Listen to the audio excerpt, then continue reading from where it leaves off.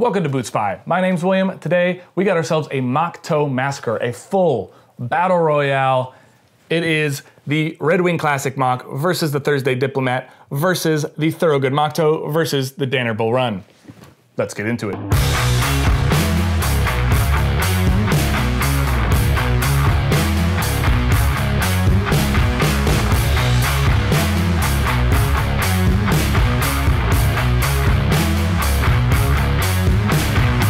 Guys, thank you so much for joining me. As I said, today we're comparing 4 of the most popular Moc Toe boots against one another. That is the Red Wing Classic Moc, the Thursday Diplomat, the Thorogood Moc Toe, and the DANNER Bull Run. So I've run some pretty cool scientific tests on all 4 of these boots. I'm gonna mix that in with some of the subjective things like style and discuss how these boots stack up against each other so you can figure out which one is worth your hard-earned money. Kick it off, I'm gonna introduce all of these boots one by one. Let's do this really quickly. First off, we have the Red Wing Classic Moc. This is in the slate mule skinner, but the most popular version is the 875 Oro Legacy leather. This has a 360-degree Goodyear welt, it has Puritan triple stitching along the upper, and then the insole and midsole are entirely made with leather and cork. Next up, we have the Thursday Diplomat. This also has a 360-degree Goodyear welt. It has a Vibram Christie outsole. It has a pour-on insole with cork in the midsole as well as a steel shank at the bottom. Here we have the Thorogood Moc Toe. First of all, it's got this tiny nylon American flag.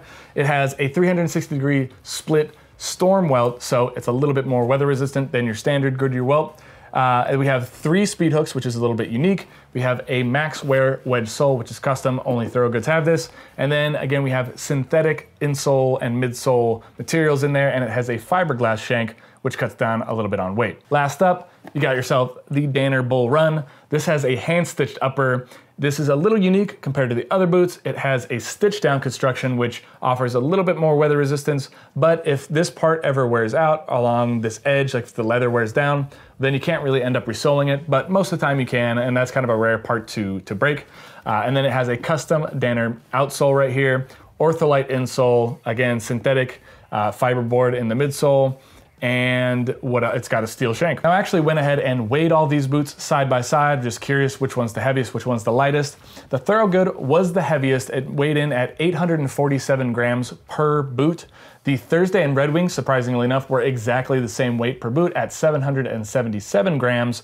And then the DANNER Bull Run was 702 grams, so that was the lightest. Now the weight itself doesn't actually tell you anything about the quality of the boot, but it does speak to the different way these have been constructed. And so when I start to break into like leather thickness and how some of these boots have been constructed, well then that weight is actually gonna start telling a little bit of a story, so stick around for that. Here at BootSpy, we like the fashion aspect of boots, so we're gonna kick it off by comparing the styles of these boots. The footbed of the Red Wing Classic Moc and the Thursday Diplomat are actually the same width, so that the width of the sole is not any different, but as you can see, there's a massive difference between the height of these boots. Now, the Red Wing is also as tall as the DANNER. They have the same profile in the toe.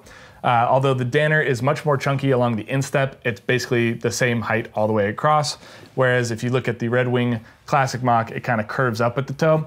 So the DANNER is a little bit chunkier, but they're both just as tall as one another. And then you have the Thorogood, which kind of like the DANNER, pretty chunky, definitely looks a lot more like a work boot, kind of like the DANNER Bull Run, but also it's a little bit shorter. It's about it's about a centimeter shorter in the toe than the Red Wing Classic Moc. My favorite one for style between all of these is the Thursday Diplomat, and I like it because it's a smaller profile, it's very narrow through the foot, and it just looks better with a slim pair of jeans. That said, the Red Wing Classic Moc has more of a classic aesthetic, that workwear aesthetic, so if you wear something with like a straight cut jean or anything like that, it's gonna probably look a lot better with the Red Wing Classic Moc than the Thursday Diplomat, just because it has a taller, more like traditionally masculine size to it. So if you're looking for a classic Moc Toe look, well then the Red Wing Classic Moc to me has definitely the best style. It's still pretty, not necessarily slim, but it's a lot more tapered in the middle, a lot more contoured to your foot. Whereas you get into the Thorogood and the Danner Bull Run, and these are just like big old bricks that you put on your feet. They're cool looking if you're, you know, like construction worker and stuff like that. But in terms of like pure fashion, pure style, I'm definitely gonna give the points to the Thursday Diplomat or the Red Wing Moc Toe. Now we're gonna discuss the leather quality, and that's where things get pretty interesting. I went ahead and measured all the thicknesses of the different leathers that we have in all these boots. The Red Wing Classic Moc had a leather thickness of 2.3 millimeters. When I measured the Thursday Diplomat, it has a full leather thickness of 3 millimeters, but it also features a liner in there. So the outer leather is more like 2.5 or 2 millimeters thick, whereas the liner is 1 millimeter thick, but you still have 3 millimeters of leather between your foot and the outside world. The Thorogood Moc Toe has 2 millimeters of leather thickness, and then the Danner has the thinnest leather at 1.5 millimeters. In terms of how the leather feels and ages, the Red Wing is definitely the winner in this category. They have some really excellent leathers. I have mine in the slate mule skinner, and I'm a huge fan of this leather. The Thursday Diplomat objectively has the thickest or the most amount of leather in this boot, and it does take a little while to break in because you have that liner and it's a little bit stiffer, but that's gonna help the longevity with that 3 millimeters of leather in there. So that's also a pretty big benefit. When I look at the Thorogood Moc Toe, you know, 2 millimeters, that's pretty standard. So that's not like a pro or a con or anything like that. That's a pretty standard leather thickness. I think 2 millimeters is enough to hold up to if you're working in a shop or you know, anything where it's pretty tough work. The Thorogoods,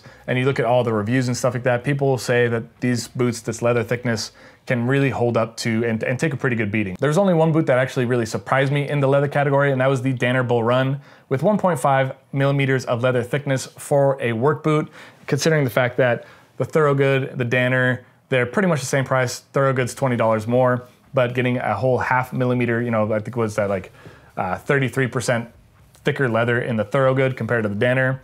Well, that was a little bit surprising, and so that makes Danner the clear loser in the leather category. As far as a winner goes, I'm gonna have to give it to the Red Wing Classic Moc. Again, this leather is just higher quality. It's quite thick at 2.3 millimeters. And then the runner-up in that category is going to be the Thursday Diplomat, so they're gonna get a half point.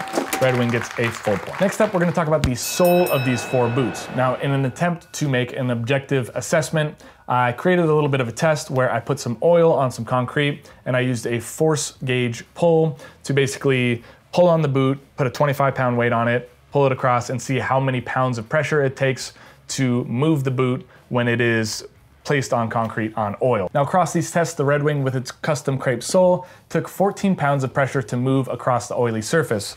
The Thursday Diplomat with the Vibram Christie outsole, that took also 14 pounds of pressure to move across the oily concrete. The Thorogood Moc Toe with their own Max Wear wedge sole, their own custom, that took 15 pounds of weight to move across the oily concrete. And then the Danner with their own custom wedge sole, that took 13 pounds of pressure to move across oily concrete. Comparing the slip resistance across all these different boots, Thorogood performed the best, Danner performed the worst, and then Red Wing and Thursday performed the same. Of course, you're not always gonna be walking on oily cement. That's a pretty rare thing, so that's just a more extreme sort of event. Looking at the insoles of these things, that's where you're really gonna, some choices need to be made. The Red Wing, the Classic Moc, that is all leather and cork, so those are pure natural materials. Now, that doesn't have, it has probably the worst shock absorption of any of these boots because it's all natural, but it also has the most longevity. The Thursday Diplomat has a pour-on insole, helps with a little bit of breathability, they don't stink, and then it also still has a cork midsole and a steel shank in it. So you're getting a good mix of shock absorption, comfort, and then you still have some longevity and a little bit of where it's gonna break into your foot and really mold to the shape of your foot. Now, both the Thorogood and the Danner have these synthetic removable outsoles, which I think is pretty cool, especially for a work boot, because if you wanna add your own custom insoles, you have that option with Thorogood and with Danner, and you don't have that option on Red Wing or with the Thursdays. That said, the midsoles on the Thorogood and the Danner, those are both made with synthetic materials like fiberboard, and that tends to break down quicker, and it just doesn't have the same longevity as the midsoles you're gonna find in the Thursday or the Red Wing. When it comes to overall sole quality, I'm not really gonna pick a winner here because there's different case uses, there are different uses for different things.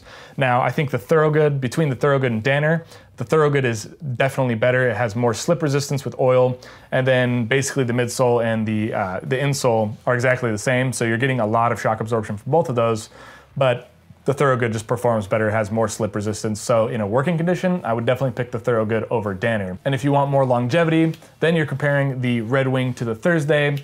And of course, the Red Wing is gonna last longer because it has that leather insole. So that's just gonna last longer than the pour-on insole of the Thursday Diplomat, but at the same time, the Thursday feels almost like wearing a sneaker, whereas, you know, it like feels like you're standing on a piece of wood for the first couple days when you're in your Red Wing. So you kind of sacrifice some of that shock absorption. It could be worth getting the Thursday Diplomat if you stand on your feet for long periods of time and maybe you have bad knees or something like that. Having that more shock absorption in the Thursday Diplomat helps a lot. But the Red Wing of all these boots, that insole is gonna last the longest. Here's the final verdict. I'm gonna rank these from least favorite to most favorite, and if you guys wanna do the same in the comments below, go ahead and do that. You can pause the video, do that now, or you can wait for mine as well. So my least favorite of these boots is the DANNER Bull Run with 1.5 millimeter thick leather. The fact that it performed the worst in terms of slip resistance on that oil concrete test.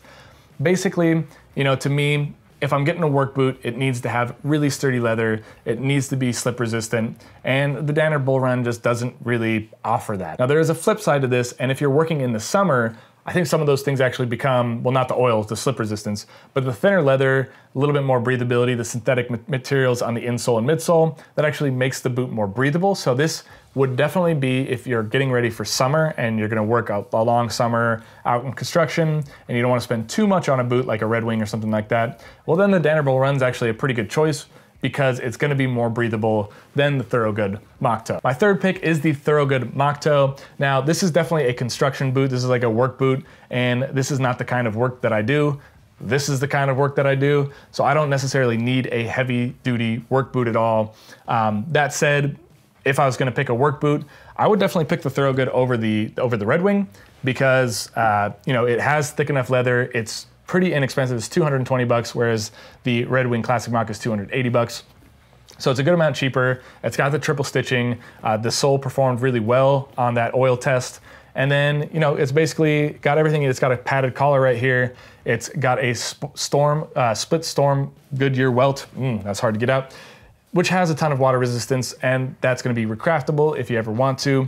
Basically, it's a pretty beefy boot. It offers a lot of protection. You can get a steel toe, you can get composite toe, you can get an 8-inch version. There's tons of different styles of the Thorogood Moc Toe. So I'm gonna say this is definitely, of all the Moc Toes, this is the best work Moc Toe. And lastly, because I have trouble with confrontation, I'm giving 2 #1 points for the Red Wing Classic Moc and Thursday Diplomat. Now, these are 2 totally different boots, and I wear them on different occasions. The Thursday is my #1 pick for style. And I like this because, again, it is slimmer, it is sleeker, it fits better with a pair of slim jeans. And so I actually end up wearing the Thursday Diplomat more than I wear any of these other Moc Toes. I'm really excited to wear it throughout this fall and winter. I love that it has 3 millimeters of leather there that keeps it warm, so it's a good winter boot as well. So this is definitely my pick for style, the Thursday Diplomat. Now, I couldn't put the Red Wing Moc Toe at #2 though, because it's just got such good quality leather. I like that they keep the instep tapered. I like they keep, you know, everything's very contoured, the triple stitching. It's very stylized. It's a super classic boot. The profile is just bigger than I prefer, you know, but if for guys who wear straight cut jeans or anything with any sort of extra fabric down towards the ankle, well, then this is just a better looking boot in those scenarios compared to the Thursday Diplomat. So a lot of guys don't have the same style as me, so you know I couldn't dock points for something subjective like that. But for all intents and purposes, these guys are extremely similar. They both performed exactly the same on the oil slip test. They both had very thick leather, you know, 2.3 millimeters. And this is probably about 2.3 millimeters on the outside with a 0.7 millimeter, maybe a 1 millimeter liner. So leather thickness was about the same, and then they both weighed the same. Again, let me know how you would order these boots from best to worst. Which ones would you get first? Let me know in the comments below. If you found this video helpful, please give me a thumbs up and also hit the subscribe button down below. I have new videos coming out every single week, all about boots. If you want to see any of the reviews I've done on these boots, you can check out these videos popping up right now. And until next time, put your best boot forward.